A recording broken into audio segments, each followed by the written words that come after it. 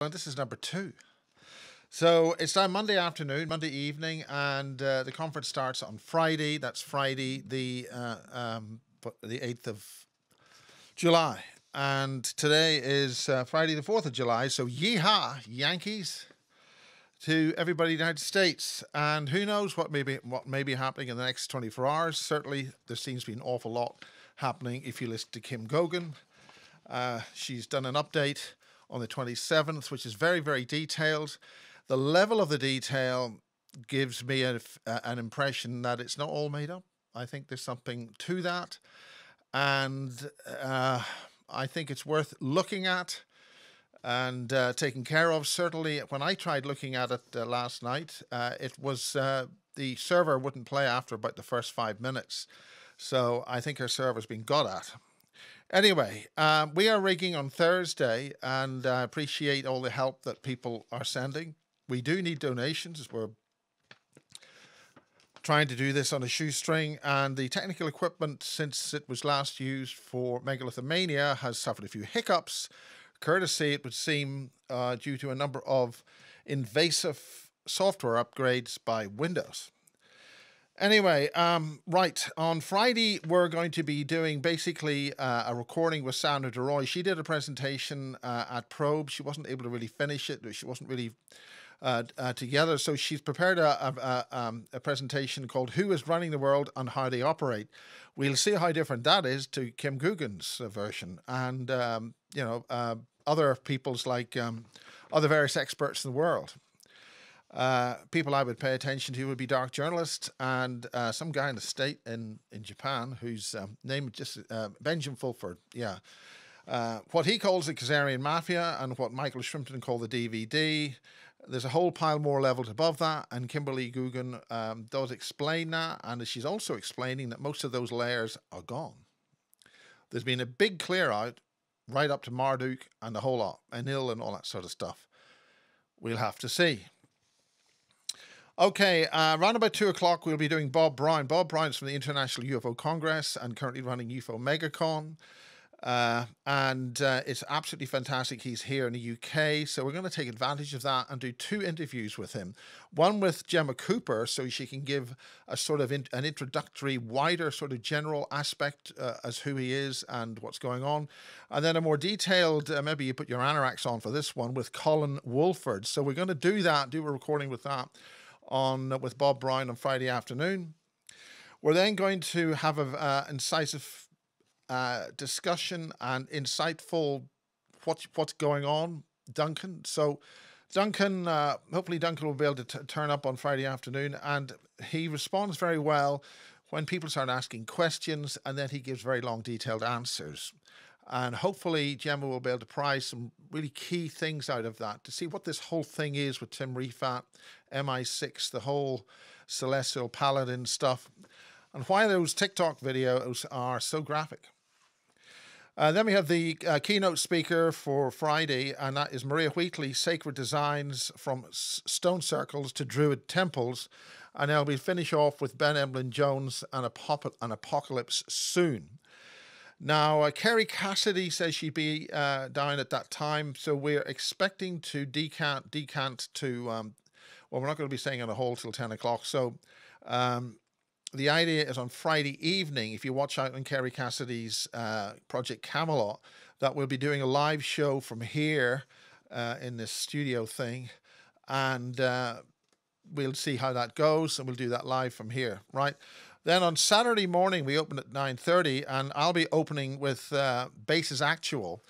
Now, Elena Danan was meant to be here, but due to things that she knows, she didn't come, she wasn't coming, and she's given me permission to use some of her artwork in her book to explain 1 or 2 things in the book, Alien Races. And there are a number of people now who have come forward and said, right, what's in her book, those drawings are accurate. That's a really big deal. That's 3 or 4 people now have come forward and identified that the drawings in Elena Danan's book, Alien Races, those drawings are accurate to what they have personally encountered. And that's really important.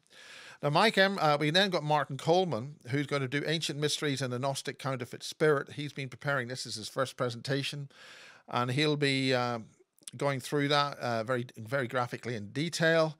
Now, Mike Emery is sending equipment. He's sending materials to build an orgone-type device at the...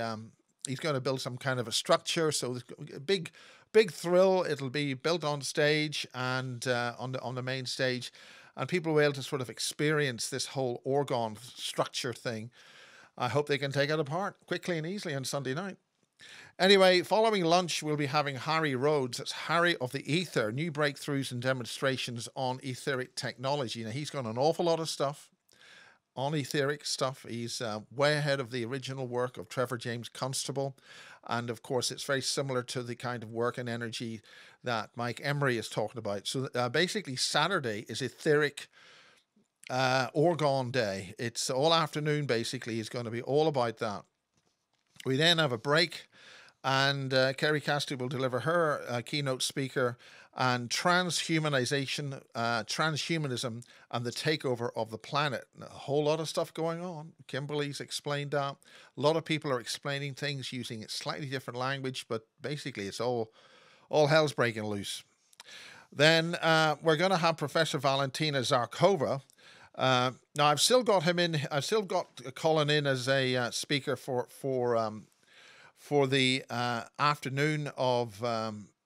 He isn't actually speaking in the afternoon. He's speaking on Sunday. So we hope to go straight into Professor Valentina Zarkova, the keynote speaker for the whole conference. Magnetic fields, their role in forming the solar activity and the effect of solar activity on the Earth and other planets. This is really important, and it's important for us all because this is a scientific and analytical, mathematically proven backwards in time and forward in time. That's why we're in Maunder Minimum. This is very, very important, and I'm really honoured that she's able to come down to deliver this to us here in Pewsey. The event is held in Bouverie Hall in Pewsey, and it starts on Friday morning.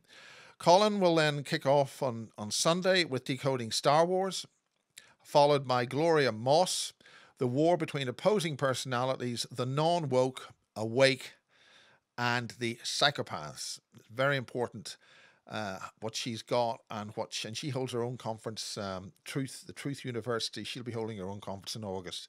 Then we have a break. Then we have Michael Shrimpton, Intelligence and Geopolitical Update. And then after lunch, we'll have Matthew Williams giving an Urbex, Urban Exploring Bases and Underground Tunnels. He's got some really fascinating material there. It's absolutely fantastic. It'll be great after lunch.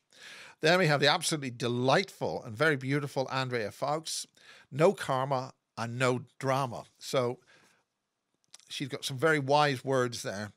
Then following her, we'll have Kerry Murray. We've got two Kerrys, one Kerry Cassidy, a woman, and one Kerry Murray, a bloke. Are you allowed to say that these days? And he's talking about the United Free Press, independent journalists. It's only recently been formed, but with the frustration on journalism and mainstream, everything being hamstrung. And if you look at why that's happening and how that's happening, you'll see that from Kimberly Guggen's report on the 27th. Anyway, Kerry Murray will be talking about that. Then we have the beautiful Sandy Adams. Everybody loves Sandy Adams. And hopefully her laptop will work, and she's going to be doing awareness of the agenda for global government and our enslavement. That's all part of what Kimberly Guggen's been talking about. And then finally, to close the show, we've got Karen Dodd from Here to Eternity, and Karen's absolutely fantastic. She's doing a lot of work in the background. Meeting people, her organization, the Freedom Network, doing a huge amount of work all across the country, all individual groups. And that'll be the end of the conference. For those of you who wish to, there'll be a small gathering in the barge on Saturday. Speakers, we got a speakers dinner there. We can only fit about 8 or 9 or 10 people in, and so that's on Saturday evening, which means we must end on time, and I'm going to end this on time. That's the Bases project. I might even get a haircut. Bloody hell! In the meantime, there's a hell of a lot of technical kit. I'm having a lot of problems with the interface boxes. What worked last time ain't working this time. It's very frustrating, and it's causing a lot of problems to how we're able to do the conference. That little thing, HDMI to SDI, having problems with it. Okay, and those things work, and then you look the other way and they don't work. Anyway, that's it for now.